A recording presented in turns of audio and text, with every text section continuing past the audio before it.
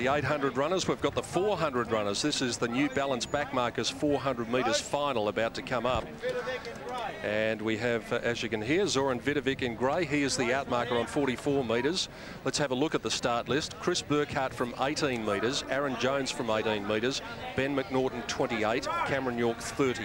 Sandilands 34. Graham Verbunt 36. Chris Roach 38 and Zoran Vidovic 44 metres. And this is tough. They don't run in lanes here, so don't expect anything. You've got to go around everyone. It's rough and tumble. It's rough. It's probably the most exciting race to watch here. If you want to look at the bit of biffo in the race, there'll always be a bit of toing and froing here because they've got to get out and around runners. They're starting to run out of legs, and you just got to pick your line and stick to it. So anything can happen.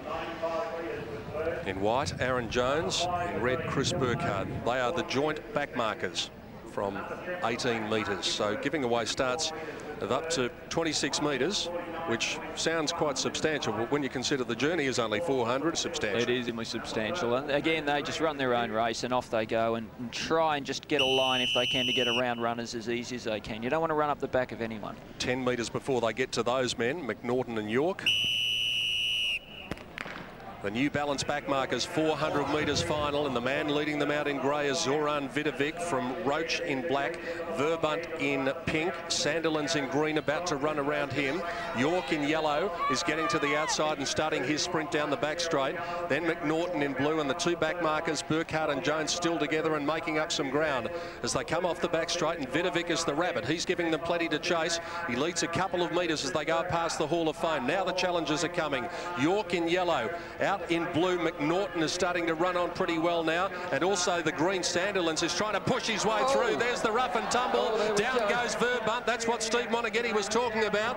And now breaking away is Yorke. He's got a couple of metres in front. The white Jones flashing home, but Yorke beats Jones. Third Sandilands, but it was like a boxing match rather than a running race on the home turn. Well, that's it. You just try and hope a line opens up for you, and we saw that it didn't there. And when they're that tight, your legs are gone. You just got to get there as best as you can. And unfortunately, we saw that affected the race result. But even once they got out of that tumble, their legs were tied. You see, they're just hard to believe they're straining like that to get to the 400-metre finish line. That's how much that lactic's building up in your legs. We just saw Graham Verbunt look around and say, "Did you get the truck that hit me?" Here it is, and you can see that he's going for almost a non-existent gap, and he just goes across the heels of the grey and the black in Vidovic and Roach, and he had nowhere to go but down.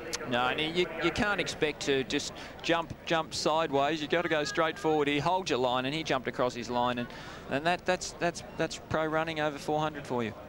And here's another angle of it, and you don't get that many bodies into that little space.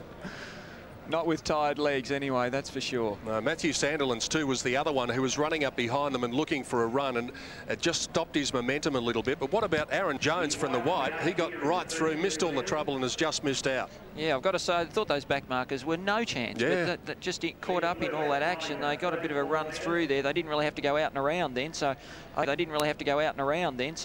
opened it up and gave them a bit of a sneaking chance. Didn't quite get there though. Well, we should pay due respect to the winner. We've spoken about the man who fell over, but it was Cameron Yorke the winner, and I think Brad McEwen's got him with him. Cameron, well done, mate. You got there just. Oh, I'm very happy with that. I don't know what to say. I'm lost for words. I guess I should thank lots of people, especially my coach, who's put a lot of faith into me, Matt Barber. You're the best, and all the boys and girls back at Curtin. You're tops too. Cameron, it got a bit rough and ready there down the back straight. You managed to avoid it. Well, I had to go hard at the start, which I didn't do in my heat, and so I was in the right position. So I think I did all the right things. I ran the perfect race again, so I didn't have to be involved in it. So, yeah, bit of luck, I guess, as well.